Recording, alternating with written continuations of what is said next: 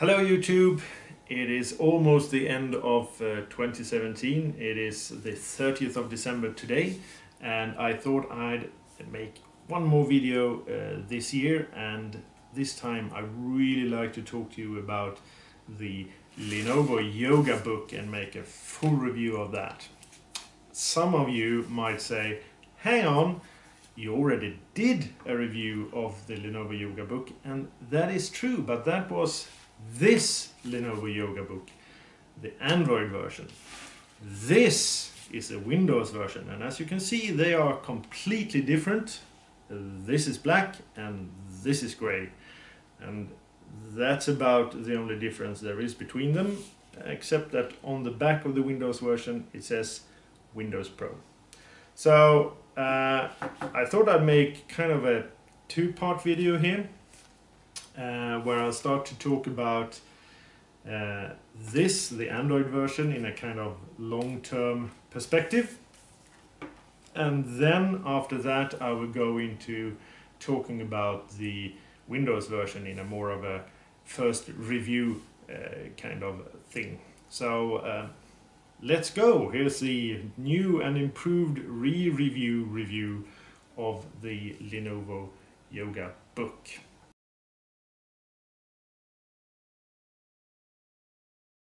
So, the Lenovo Yoga book Android version, is it still worth the money? In 2017, in the end of 2017, it's been over a year since this was announced and released. Is it still worth it? I think yes, for a couple of reasons. First of all, it's still a pretty good Android tablet thing. There hasn't really been that many top tier Android tablets released lately. There is the Samsung Galaxy Tab S3, and I must admit that as a tablet I think that is probably better than this one. But when I compare the new tablets to my aging Sony Xperia Z4 tablet, the old Sony is still doing pretty well, so I haven't found any reason to upgrade, and I think that the Lenovo Yoga book Android version has a couple of tricks up its sleeve that means that it's still worth getting. When I did the review of this, I said that it might actually be my favorite Android tablet thing. It isn't, that's still the Sony, but this has still found a place in my workflow, and I've been using it quite a lot this year in 2017, especially for the first 8 months, because in September I got the Windows version and I've been using that instead in some cases. But still, what I found was that I haven't really used the Yoga book as a tablet. I said in my review that it is more of a tablet because it's running Android, and Android is not a very good laptop operating system, even though Lenovo has tried to add, you know, that side-by-side app thing where you kind of get 3 apps running in phone mode. That's not a very good multitasking solution, so I haven't used it. But still, the taskbar and switching between apps is really nice. The keyboard means that you can actually use this for typing. The Halo keyboard is not very good for typing actually. It's an acquired taste. You get used to it, and for the Android version you really need to turn off the autocorrect feature, because it drives me nuts. You know, you're typing and then you have to move your hand to select the word, otherwise it might be some other word, and that's really annoying. So where this device really shines is in the portability and in the versatility. Because it's Android and it's running, you know, with a big 8,500 milliamp hour battery, it really is just a grab and go device. I found myself during this year when I needed something to, going to a meeting or something, I grabbed this because even though I might not have charged it the past couple of days or so, it would still be charged and ready for me because the battery life is just phenomenal and the standby time is really great, and just flip it open and it's ready to go. And even if it is at 15%, you still have plenty of power to actually get you through a 30 minutes bright typing session or something. It's not a problem. So phenomenal battery life, phenomenal portability, and the versatility of having the keyboard doing the typing and playing games in tablet mode, watching videos. It's really good. These two stereo speakers are not the loudest speakers I've heard, but they are decent, and the stereo separation is actually quite good. So it is a really nice companion when you're out and about. I haven't used it so much for traveling because I bring my proper laptop for traveling because I want to do things like photo editing, and this really isn't very good at that. But for running around town, this is great. I haven't been using the pen much though, and that's because in the Android version you can only use the pen in certain apps. So say that I'm taking notes in OneNote and I'm looking at some kind of presentation and I want to draw whatever it is that's showing on the screen. I have to switch from typing mode to pen mode on the Halo keyboard, and that will open the pen note taking app so I can draw my stuff there, and then I have to export that, import it into OneNote, and then I can continue. And it's possible to do, but it's not very easy to do, and it's not a good workflow. This summer, having used this for note taking on a dozen or so meetings, I started working on a new book, a new novel, and I started doing that in OneNote because I couldn't really find a good authoring app for Android. There's several that looked good for iOS, but I couldn't really find one that I liked for Android. So I started doing it in OneNote and got really frustrated with that. And in September, Microsoft was running a back to school special. So if you bought a 2-in-1 convertible PC running Windows, you got a cashback. And that's when I came in and decided to buy the Windows version of Lenovo Yoga book. So gonna talk about that and review that in a bit. First of all, just want to say I still think that the Android version of the Lenovo Yoga book is worth its money today. It's still one of the best Android tablets around. There are better ones, but I think this has a broad spectrum of versatility that really makes it stand apart, and the battery life, as I said, is really, really good. So I can still wholeheartedly, after 1 year of usage, recommend this. The battery is still good after 1 year, and I've been using it. It's one of those devices that hasn't really been turned off since I bought it, and it's holding up really well. So kudos to Lenovo. It's a good device and still worth the money. So that's a long-term review of the Android version. Let's go ahead and talk about the Windows version instead.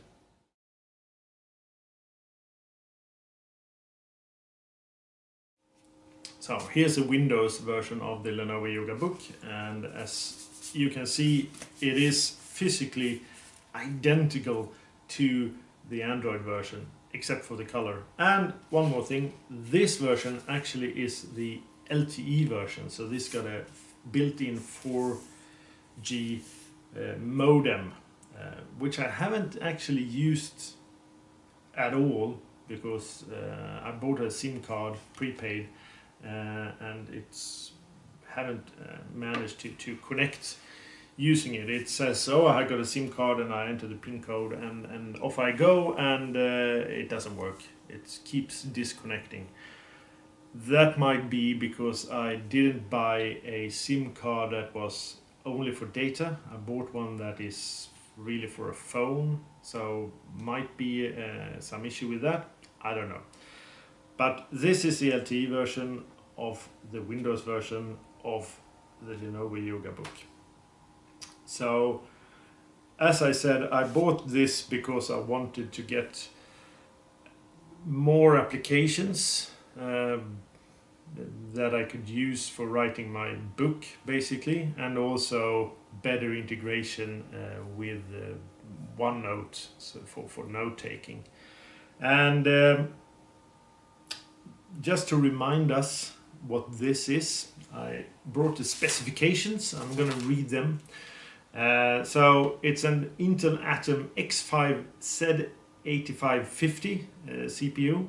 So that's quad core, 1.44 gigahertz base clock speed, and then burst up to 2.4 gigahertz. So it's not the fastest machine. It's got, quad core is it's okay, but it's not hyper threading, so it's only 4 threads. It's got Intel HD graphics 400 running at 200 megahertz with a 600 megahertz burst. Not overly impressive either, but for the Android version it's actually managing all the games that I played on it quite well. It is possible to output 4K video using the micro HDMI, so that's nice. It's got 4 gigabytes of RAM. That's the low power DDR3 RAM, so it's not the fastest RAM around, but it's pretty good. And it's got 64 gigabytes of storage. 4 gigabytes of RAM and 64 gigs of storage is plenty on the Android version, but on the Windows version I was concerned that this would be too restricted, because 4 gigs of RAM when you're sharing the RAM between the CPU and the GPU, not very good. And also 64 gigs of storage for full Windows 10 Pro, that leaves like 20 gigs, 30 gigs after Windows is installed. So not a lot of room for expansion here. So that's one of the issues I've had with this. 8,500 milliamp hour battery. That's actually pretty good even for the Windows version. It will easily last me a full day, no worries. The screen is 10.1 inch full HD. Actually it's 1980 by 1200, so it's slightly higher resolution. I really love this screen. I'm sure that some people will say that it's not calibrated right, or it's they could have gone with the 2K screen, but I really like it. It goes up to 70% of sRGB. I don't care, it looks good.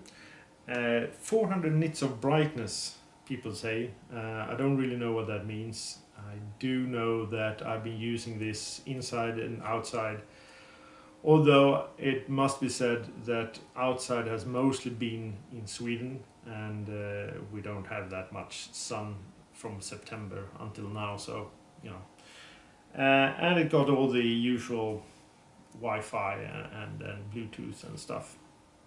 So those are the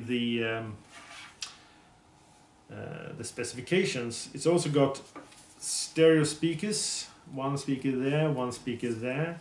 It's got power button volume rockers, and it's got the micro USB connector, which is both for charging and for inserting peripherals like keyboard and mouse and USB memory and stuff like that.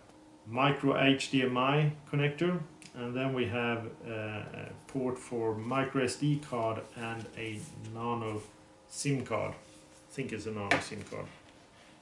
don't really know. All right, so those are the specifications. Is it powerful enough to actually run some applications? Well, yes, it is. I've been writing a book on it using a tool called Scrivener,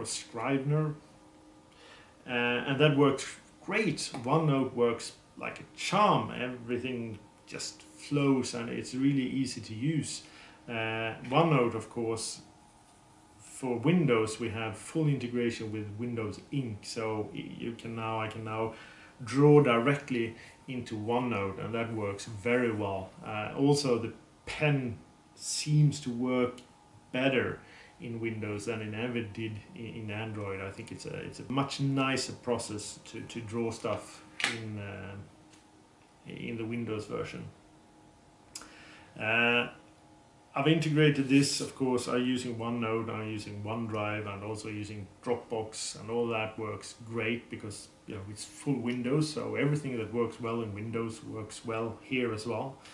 It does perform a bit worse, obviously, than the Android version. You do need to have virus protection and firewalls and stuff like that, which possibly you wouldn't think about as much on the Android version, but here you need it. I find that the keyboard, the Halo keyboard, is actually easier to use when using it here in Windows because the spell correction in Windows is usually, you get once you type the word, it's get marked as this might be spelled incorrectly, and then you click on it and then you can correct it. I like that. I prefer that over the Android version, which just assumes that you're gonna write another word and corrects it for you. This works a lot better when you have this keyboard interaction. The mouse pad works as well. The mouse buttons don't really work that well, so that's but you can always touch the screen as well. The weight of this is still phenomenal. The size is still incredibly small, and it's still so easy to just grab and go. With my laptop, my normal laptop, a 13-inch laptop, it always seems to be out of battery when I need it. This doesn't. I don't know why, but it just seems to be, when it's off, it's off. So I feel pretty confident when I'm going out that it will actually be battery left on it, and just open it up and type away on my book. So works very well. Basic applications works very well. Gaming, not so much. The Atom processor and the 400 HD graphics is not really good for any serious kind of gaming. Casual games obviously works pretty well. I tried to install Lightroom on this, and I filled up the drive completely, so I couldn't do anything really, and it was really slow. So for this version of Yoga Book, I have a micro SD card inserted. For the Android version, I didn't need one because 64 gigs, that's plenty of storage on Android, but it's really not enough on the Windows version.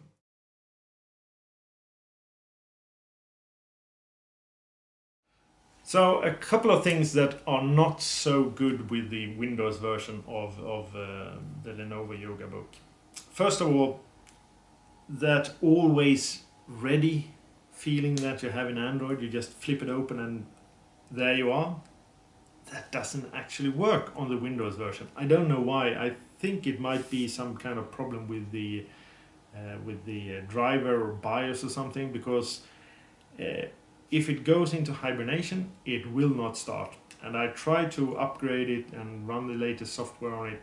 It still will not start. I have to, if I put it to sleep and it goes down into deep hibernation, where it kind of, you know, saves the state on the hard drive and then waits, it shuts down basically, it will not wake up again.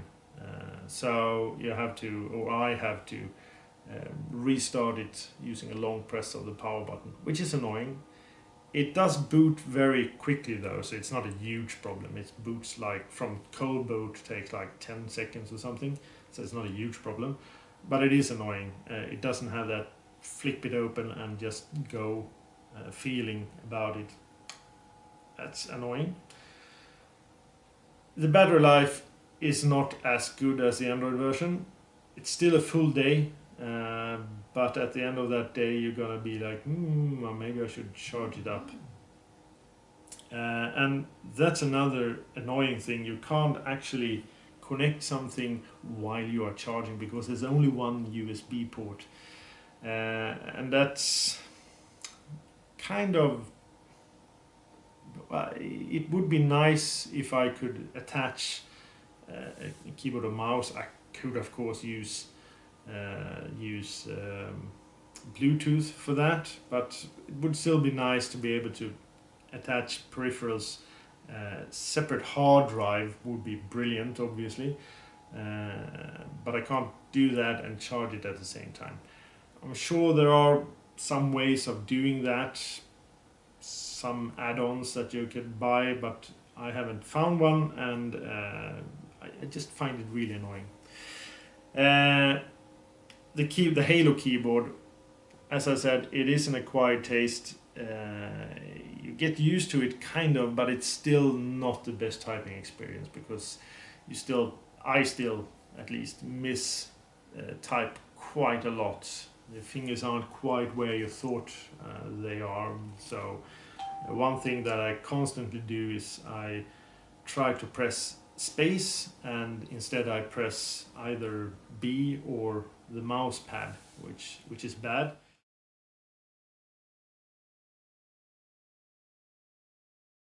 It also has a couple of quirks. One of the most annoying things is that, and this is true for many applications, you can't actually type two keys at once unless one of them is Control, Alt, Shift. Those keys can be combined with other keys, but all the other keys can't. So if you're trying to play a game where you have like WASD or cursor keys, you can only really type one at a time. So if you press left, for instance, to run left, and then you press space to jump, it will stop pressing left, which maybe there's a setting somewhere that I haven't found, but that is really, really annoying, because that means that you can't, there's a lot of stuff that you can't do on this keyboard. You could of course do them if you had a separate keyboard, but the Halo keyboard does not support it, which means that playing games on this, it's fine as long as you can connect some other device to control the game, like a keyboard or a mouse, or if you can use a screen. And there are not that many games in Windows that really use a touch screen to good effect that I know of. Android is all about that, so playing games on the Android version works fine, but playing games on the Windows version doesn't really work that well, and it's very much because of the Halo keyboard limitations there.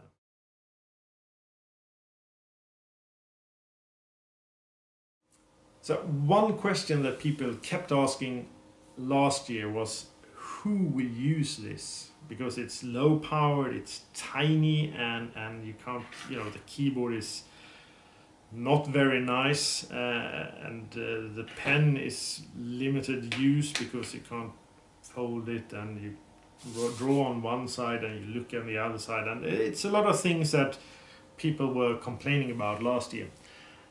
I think I now know who this device is for.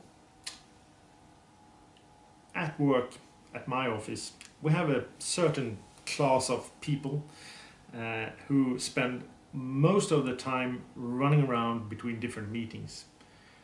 We call these people managers, and they constantly have to, take notes, and the laptops they use won't last a full day, because we can't use any laptop. We need to use the laptops that we get from the IT department, and they are not that great on battery life, so you need to charge it a couple of hours and then you need to charge it. So instead they are carrying around a pad or book, notebook. It's usually blue, and they take down notes all day long. They take down notes, and then they sit in the evening and transfer the notes from the notebook to the laptop, so they have everything in OneNote instead. For those people, those kinds of people who are running around with a book to write things down in, the kind of people who had a filofax in the 80s, those kind of people would actually love this, I think, because you can take your pen and you can write your stuff down, and it will immediately go into OneNote or whatever it is you're using. You can type out your emails. You can show PowerPoint presentation, and this battery will last you a full day of work. So those kinds of people professionally, I think, would really benefit from this. They might today be using Surface Pros, for instance, which is also a good option, but Surface Pro doesn't have this kind of thing, and that's why I don't really like the Surface class of detachable keyboard, the floppy keyboards. I don't like those because you can't sit back in your armchair with the laptop in your lap and typing. The screen will be flopping around. You actually need to sit down on a desk and do it like this for that to work. This one, however, you can actually grab by the keyboard and walk around, and the screen will stay put. I like that, and I think other people will like it too. So running and gunning, running around and taking notes. For me, the obvious use case is that I basically take this with me whenever I leave the house. I just take this and the pen and I go out. And if I have 10 minutes, 20 minutes, 30 minutes left over, I just sit down somewhere and I type up a couple of hundred words on my new book. And it works brilliantly for that, because it is so portable, it's so light, it's so easy to bring with you. You can take it wherever you go, and that is the main use case. You have a notebook that is also synchronized to the internet, and you can bring it with you whenever, wherever you want.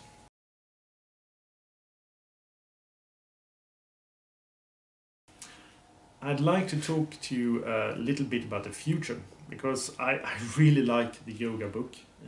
The Windows version I like even better than I did the Android version, and that is saying a lot. It's not perfect though. There's a couple of things that I really like Lenovo to fix. And obviously, two USB Type-C ports, one on each end, so you could, connect one to the power and one to some peripherals, and also you could decide which side you wanted the power to go in. That would be great. Maybe a slightly larger screen. If you look at the screen, I don't know if you can see here where it's got quite a lot of bezels. I don't want to change the shape and the form factor of the package, but I could grow the screen slightly without actually changing it. That would be really, really nice. One more thing is the keyboard. The Halo keyboard is okay, but with that kind of thickness, I think you might be able to actually add clicky keys to it. That would of course mean that you can't use a pen on this surface, and that's a another thing I'd like to see the pen working on the screen instead. Active digitizer in the screen, so you can, you know, take notes like this instead of taking notes like this and then, oh yeah, that was right. So that's another thing. I like the micro SD card. So I like to keep the micro SD card, obviously. There might be actually 2 card slots. One for increasing the internal storage, and one for, you know, transferring files from your camera to this to do, you know, photo editing or whatever. Bigger SSD, 128 gigs minimum. 4 gigs of RAM is okay, but obviously 8 gigs is more fun. What I like to see is Lenovo releasing one of these with the Snapdragon 845 chipset to get that always on, always ready kind of feeling. We kind of seeing those coming out now with the 835. We got the Asus Nova Go, and we got something from HP. They are promising battery life, active use for more than 20 hours, and standby time of 700 hours, which is what, a month or something. That would be brilliant for this kind of device. Lenovo, they, you know, you got all the bits. All you have to do is change it up a bit and get that clicker keys. It doesn't have to be brilliant key travel, but clicker keys are better than the Halo keyboard. Active digitizer on the screen, grow the screen ever so slightly, just up the storage and the RAM, and do, you know, with the Snapdragon 845 to get that always on, always ready. 2 USB Type-C ports, one of them Thunderbolt 3 capabilities, so you can hook it up to a dock. That would be great. That would be terrific. That would be the machine of the future, and I would buy one of those as well. I already have 2 Lenovo Yoga books. I actually bought a 3rd Lenovo Yoga book, the Lenovo Yoga 812, the 12-inch version of the Android version. That sucked really bad. Don't buy it. And the reason for that is that it basically kept all the bad things with the Lenovo Yoga book and replaced the good things. So the screen is much worse, the pen isn't there, and it's Android only, and it is just terrible. So don't buy that. The Lenovo Yoga Book Windows version, though, is absolutely brilliant. There is a Chromebook version coming out, I believe. I wouldn't buy that because I don't like Chrome, but I'm hoping that Lenovo will release a Yoga Book 2 with the Snapdragon 845 running Windows, and hopefully they will listen to me and add all the other stuff, and that would be a great product. So, should you buy the Lenovo Yoga Book Windows version? If you could get a good deal on it, yeah. Still think it's a very good device for note-taking. As I said, always bring it with me. Don't expect it to replace your laptop because it's not powerful enough. Don't expect it to replace your Android tablet because it's not really very good at doing, you know, tablety things on. So only if you have that specific note-taking need should you get this device, I think. Otherwise there are better options. But I really love my Yoga book, and I still, as I said, never leave home without it.